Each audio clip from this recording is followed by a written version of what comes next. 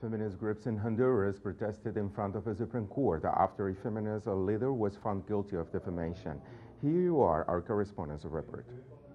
Feminist leader Gladys Lanza has been found guilty on the charges of defamation against the public official Juan Carlos Reyes and is facing up to 4 years in prison and being barred from being part of political organizations. However, her defense says that this is not the end of the trial.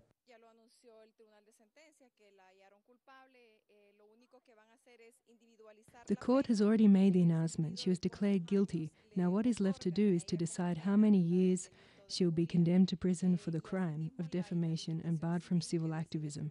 That will be decided by the trials court, but obviously that's not where the process ends. We will appeal the law and appear before the judges of the criminal division. Feminists from the Visitación Padilla organization demonstrated in front of the Supreme Court after the verdict. The initial charges against Lanza was only defamation, but now the prosecution has also put forward charges of gender crimes against his client, claiming that Lanza is attacking him because he is a man. This would add 2 more years on the possible 4-year sentence.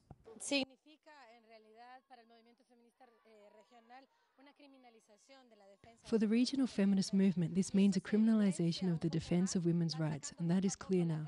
They are taking out their claws. Now the prosecution is adding new charges for the crime of discrimination because he is a man.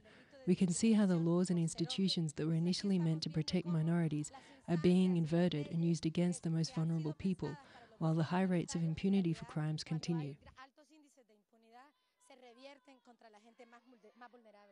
The judge announced that the final verdict, that includes how many years Gladys Lanza will have to go to prison, will be given on March 6. After this date, the feminist leader will have one last opportunity to try to avoid a prison sentence. Meanwhile, the Honduran feminist movement assures that they won't remain silent. Gerardo Torres, Telesur, Central America.